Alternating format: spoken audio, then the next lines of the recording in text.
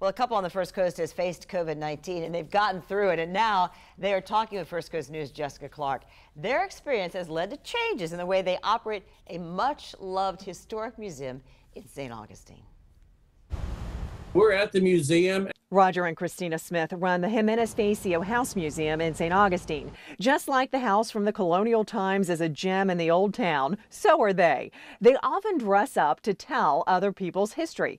But in March, well, it came on quickly. They became part of modern-day history. Christina got sick with the coronavirus. My joints hurt, and I kept getting headaches, and I kept getting headaches in my eyeball. But I was having trouble breathing. Roger took her to Flagler Hospital. I dropped her off at the curb. They escorted her to the tent, and I said, "I'm going to go park the car." And they said, "No, you go home.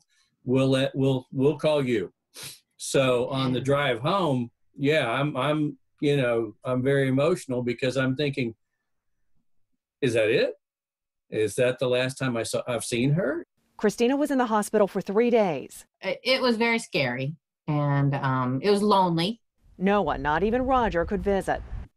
And so this was the toughest apart time we've ever had because it was scary. But Christina recovered quickly, and the two quarantined for 30 days at home with their dogs. And when the Ximenez-Fatio House Museum opens June 1st, everyone will be required to wear a face mask. And if you don't have one, you can buy one for 50 cents. This is private property.